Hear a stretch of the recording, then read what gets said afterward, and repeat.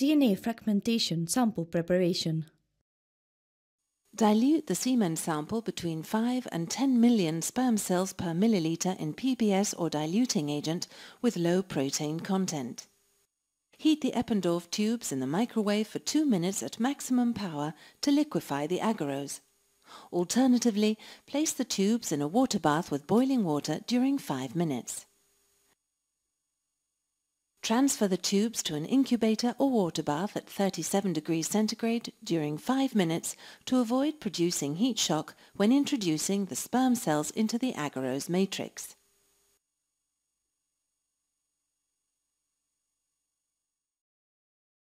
Add 25 microliters of diluted semen to the liquefied agarose and homogenize.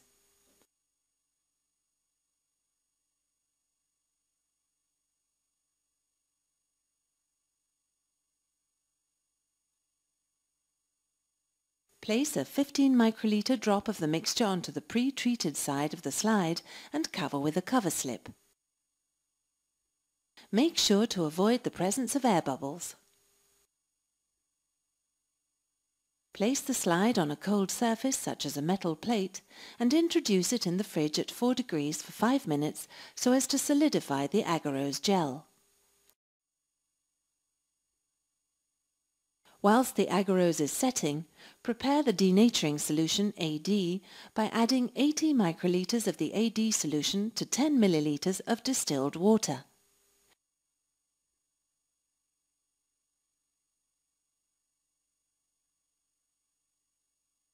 As its name suggests, the denaturing solution separates the DNA strands.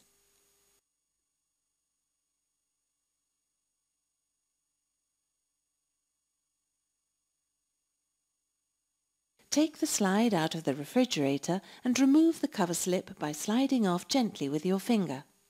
Be careful not to lift it up directly.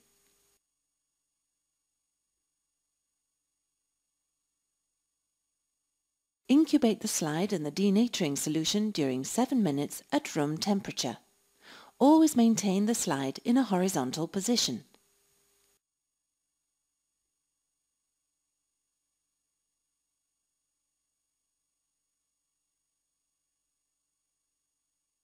Remove the slide from the AD solution using forceps and place it in lysis solution for 25 minutes.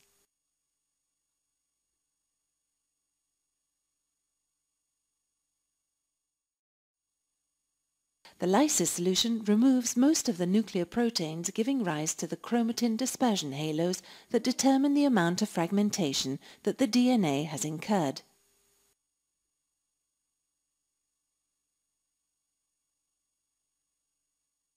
Remove the slide from the lysis solution and wash in distilled water during 5 minutes.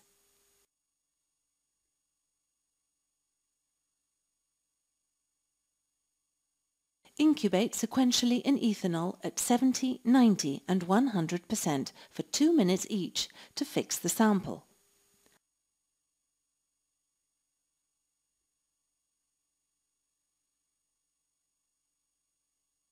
Leave the slide to dry at room temperature. Once fixed, the slides can be stored indefinitely and stained at a later stage.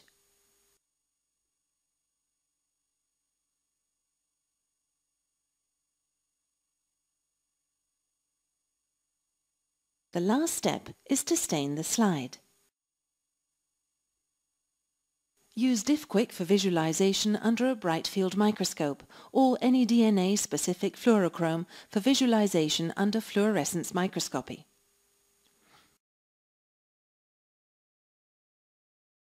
For bright field microscopy, incubate the slide in eosin for 6 minutes and then a further 6 minutes in Azure B.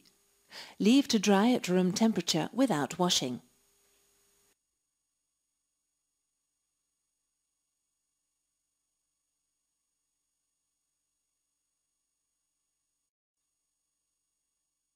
Once dry, the slide can be analyzed under the microscope.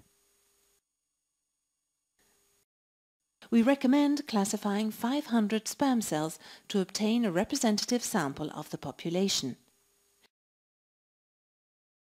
With these simple criteria, we can establish the percentage of sperm cells with fragmented DNA in the sample.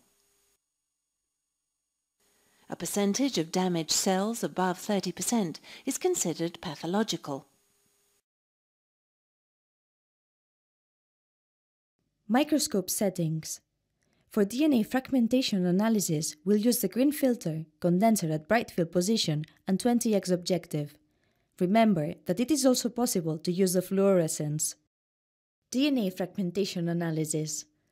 It is possible to access the analysis module from the respective button in Results tab or from the icons bar. This is the main analysis window where the sample information is presented. Press Analyze icon to start the analysis. Live image is displayed, and after focusing, we can start analyzing several fields just clicking Analyze. Once a desired number of spermatozoa is analyzed, the following message is displayed. In the Analysis tab, the user can see all the captured fields and spermatozoa analyzed. Double-clicking over any analyzed spermatozoa, the individual analysis information is retrieved, and it is presented in the Sperm Info tab. Marking or unmarking results checkboxes, we can display or hide the partial mask of the morphology analysis. Close the capture window, clicking on Results. These are displayed in the Analysis window in a table or graphic format. The Additional Results tab presents the classification of the several groups of spermatozoa created by the user. Additionally, SCA provides a graphical comparison of the captured fields, a table with information of each spermatozoan, and a summarization tool where the user can obtain any statistical data desired.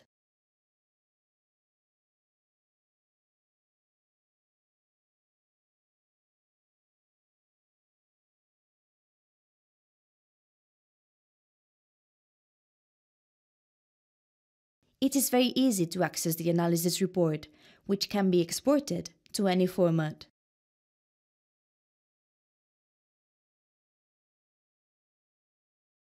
The analysis can be saved in the database, thus presented in the Sample Management window, where all the results and reader graphic are displayed. Furthermore, it is possible to rate the sample and obtain several reports, among other options.